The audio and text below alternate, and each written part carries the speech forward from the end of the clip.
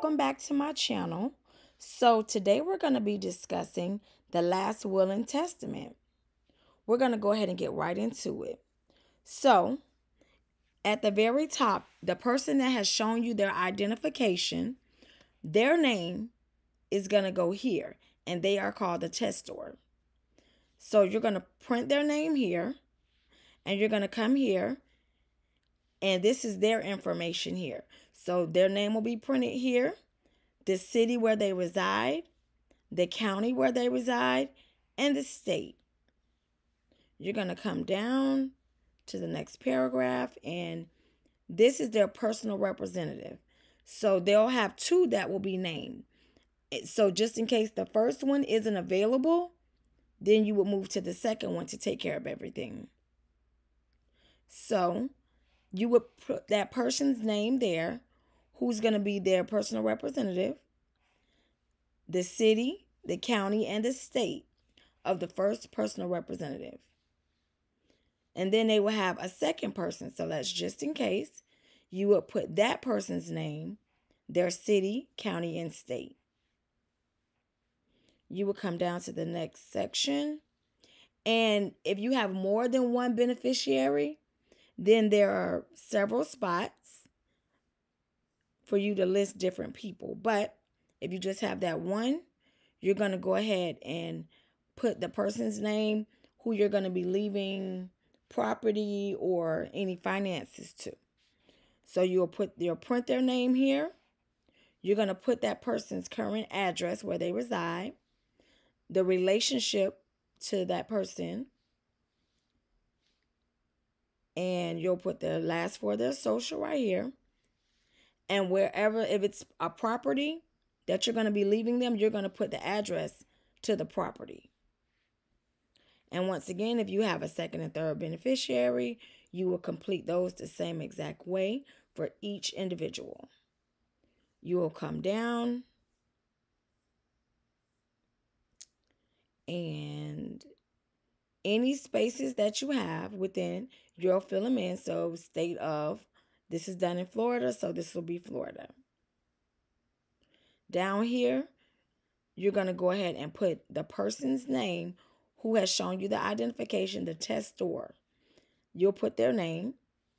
And then, of course, the date that this document is being done. And remember, I called them the testor. They're going to sign their name here and print their name here. Once again, we'll have the date, and then we'll have their name printed. And remember, if it says by, it's the person that's shown you the identification. And if it's me, then it will be your name, which is the notary. You're going to come down here, and now we're at a place for the witnesses. Now, for a last will and testament and power of attorneys, you need two witnesses in the state of Florida, and neither witness can be the notary. So unlike a quit claim deed or any kind of real estate documents, the notary cannot be a witness. So you will need two different witnesses that are no relation to the person, the testor. So right here, you're going to get the witness to sign here and complete their address here. And then witness number two will do the same, signature and address. We'll come down and the notary will fill this information out. So we have Florida, County of Hillsborough. Now here you would write the person, the testor. You'll print their name here. And you're going to print the first witness's name here. And you're going to print the second witness's name here. Down here, the testor, once again, will sign. And then the witnesses will sign. So witness number one and witness number two. And as the notary, you'll come down here and you will notarize this document. And you will sign here and you'll put your commission expiration date there. And that will complete this document. It's not hard at all. There is not one set will or power of attorney. There are several different versions of this. So yours might differ or it might be very similar.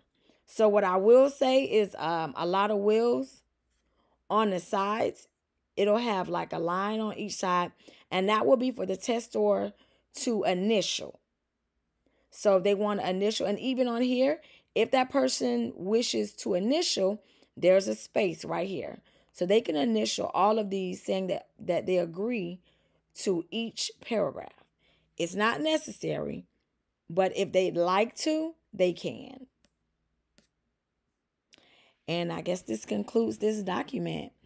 And just look out for more documents, because there are going to be many, many more to come.